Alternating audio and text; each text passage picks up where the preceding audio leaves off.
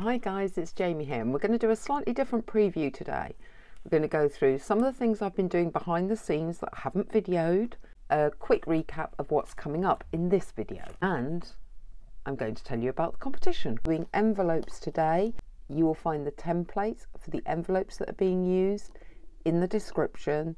You click on that link, it takes you to a file which you can then download to your device. This I did the other day, which has a secret pocket, of course, and also a journaling spot. This has a pocket here. I've added some lace. This is one of our envelopes with a template. I've added these pockets here and this one and some lace. This flip out has been added since you were last here, as has that backing there. More lace has been added. Here we've got another template. It's actually a pocket with a tag. Here we've got a tuck spot with another one of the envelopes from the template. We have this double page spread and two more envelope templates, that style and that style. As you can see, I was right to keep the signature in the centre quite small because this is already crocodile mouse. This is actually going to be the competition prize. So the competition is currently on the playlist is called the Scrappy Journal, because it's a combination of some prompts for February, which was roses, lace, fairy and butterflies, science papers from the Eclectic Papercraft Art Company, and everything that was on the left hand side of my desk. That's basically what's gone into this journal, plus the original book pages that came out when we made the cover. I would like you, if you want to win this, to make a suggestion in the comments on this or any of the videos that relate to this playlist, the Scrappy or the Scrap Buster journal playlist, what you think this journal should be called. Like, we've had the Dolce Vita journal, we've had the Gothic Horror journal. What can this be called? Because I don't think Scrap Buster journal does it justice. So give me an idea. I will select the winning name and they will receive this journal when it's finished. Don't forget, I do have timestamps on the video so that you can go backwards and forwards to areas that interest you, because in this video we are creating envelopes, decorating them and decorating the pages they are going on to. So there's quite a few bits and pieces to this video, so it's good to break it up and then you choose what you're interested in. And now we're going to go back in time, or you may fast forward to the start of the envelope project. Here are the templates that I'm going to be using. This is two envelopes here, this one with an insert card. We have another two templates, two sort of petal shaped templates. Here are the envelopes cut out, so glued onto the back of the book page. I'm now edging this book page with the Victorian velvet. I'll probably edge this one with the vintage photo. Next, I'm going to use a permanent ink stamp to stamp over this. I have the Memento Black and I want to use a script stamp. I'm not even going to attempt to get the script the right way round on the different folds. The way to avoid that is to go at angles across the envelope. Same with the second envelope, at angles. Before folding these together, the next stage is going to be use a napkin to cover these, separating the napkin bottom layer away. I shall be randomly tearing it. Using some Mod Podge, you can use white PVA glue watered down a little. Cover the whole envelope with the Mod Podge. This will move your ink if you've used distress ink, because it's not permanent, but it should not move the black permanent ink.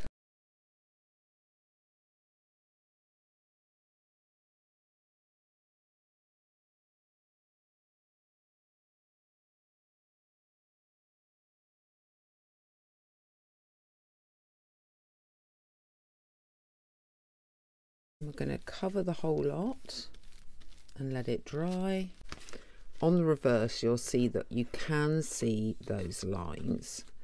Now, if you want to, you can cover the inside of the envelope, and I might do some simple inking and stamping so that when the envelope is opened, it's not just a blank piece of paper. And all I'm using is the scoreboard to go down the fold lines. To save time, if you are going to decorate the inside, I'm going to take into account what's not going to be seen.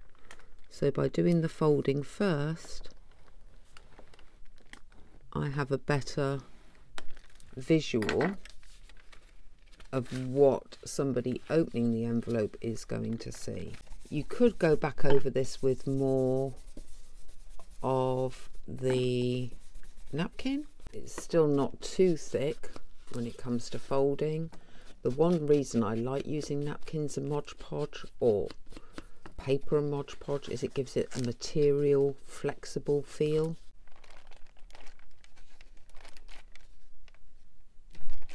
Let's make a decision as to whether we are going to use some more napkin or not to finish that look, or keep it like that as a contrast. Imagine opening that.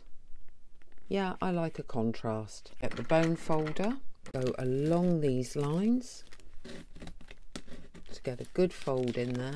I'm also going to re-ink some of these bits. The only bit you're gluing is along this edge here. I am going to use a silicone glue because it's so thick it will need a strong glue. And then when I fold it over, I'm going to fold that again to spread the glue a little bit, and I will actually hold that down while it dries. When it comes to putting these envelopes onto a page, I have this paper that I have cut in half and cornered. It fits beautifully on the length, a little short on the width, but that's fine. We want people to know there's a book page under this. You could, if you wanted to, create a tuck spot here and make a big pocket, as well as having a backing, because I intend to make a small pocket actually on the page as well, or maybe a corner pocket. I think I am just going to glue this one down rather than create pocket and pocket, because you can go a bit too pocket mad, don't you think? Or maybe you can't, I don't know. Let's just edge it. In this kit there are actually corner pockets that match that paper to save time, and it will still be pretty because we've handmade the envelopes. I'm going to cut these corner pockets out to go down those lines so that this can be folded and create a deeper pocket than we normally create. So when you add wings to a pocket, it gives it a depth, which means it can hold more. It's not quite so tight against the page as ones that don't have the wings. Those two bits to hold that one down.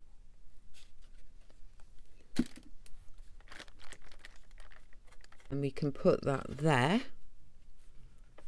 I think that works quite well. I will clip that again just to help it dry in place. If you wanted to, you could decorate the front of that. I don't think it's necessary. And all I'm probably going to put in here is just some coffee stained paper, so it's a piece of blank paper you could journal on, because we are going to have so many journaling cards. I will make the next pocket and pop the other envelope, which is a different colour and a different size, but that doesn't matter, we're not doing matchy matchy. Put that in that pocket, and then we've done our centre pages. Moving on to our next two envelopes, we have this Petal style envelope and another kind of Petal style envelope.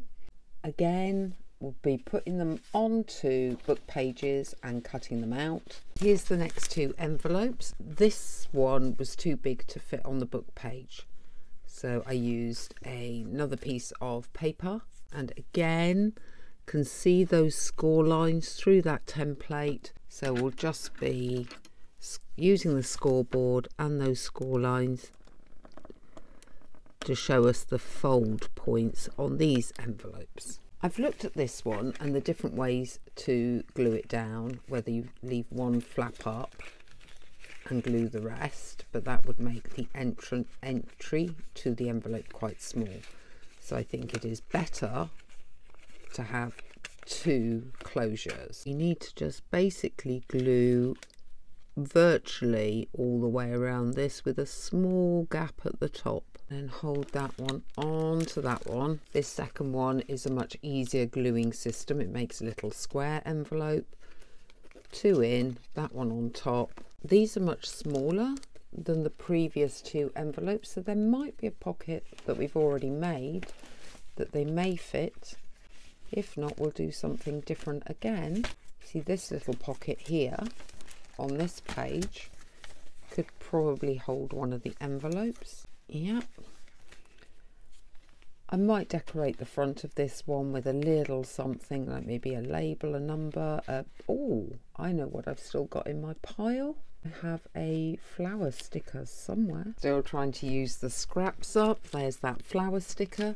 This is from the page that was just cut to fit the center. We're doing the 3 collage rule and then the flower going across like that. I'll edge that and stick all of that down. We will quickly decorate this one. Again, I am still working on my scraps pile. Another 3-piece collage. With this one, I've inked the edges as well. We've got this one here. Let's see if it'll fit. Yep, okay. So this pocket is now actually full, but the secret one isn't. We have one envelope left. I've already made up one of the envelopes that comes with this template. You'll get the whole templates and you get the idea of how to put them together by now. You need to just put this little very simple pocket, I suppose this one is really more than an envelope, together. So what we're going to do is we're going to run a bit of glue along the top of that join and then add this pink washi tape. To decorate this one, we have some of this paper left over, so a little bit of scrap of that has been torn and edged with vintage photo ink.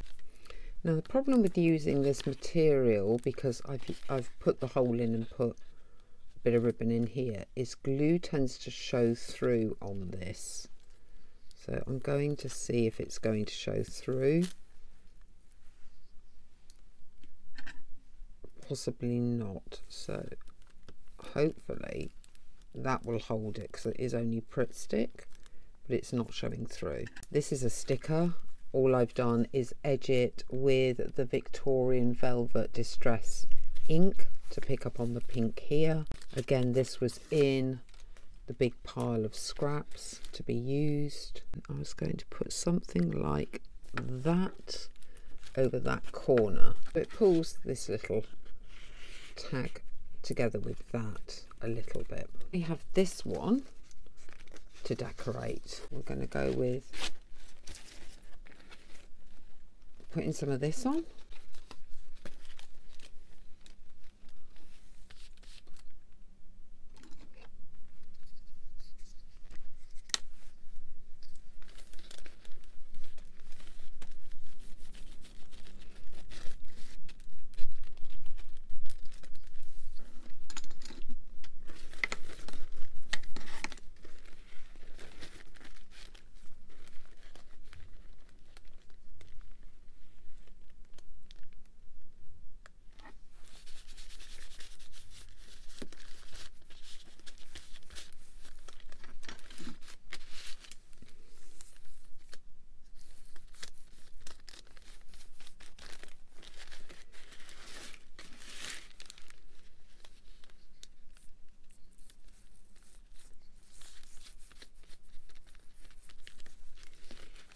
Then we had the strip of paper.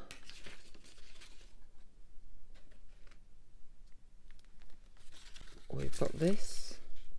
Could do like a square of that. Yeah, looks like a envelope label, doesn't it? And then what else have I got in my scraps pile? I have a flower, or that flower.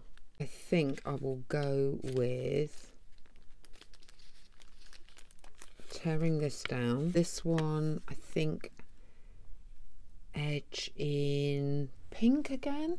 Yeah, why not? You could combine it with the vintage photo as well. That's quite a nice look. A bit of both. Sort of browny pink then. I think we'll edge in pink. Throw that down around there. We have an alternative bit of paper. That box is just a bit too big and empty. It's not got any interesting print on it. So if we stick another one on top, we've got a bit more of an interest going on that box now. Here we go. We're going to find a page for this pocket. Obviously there's a lot of print on that pocket, which I don't necessarily want. Just thinking what we could do. We still have napkin, and we have the bit that's just plainer. Cover the page with that as a decorative element to take down a bit of that print. I did wrap that over and do it on the opposite side, so that's now a very flexible, almost like material piece of paper. I'm going to put this pocket on this page, and it'll be the only thing going onto this page. I'm not going to do any extra secret pockets. This journal has got a lot of pockets.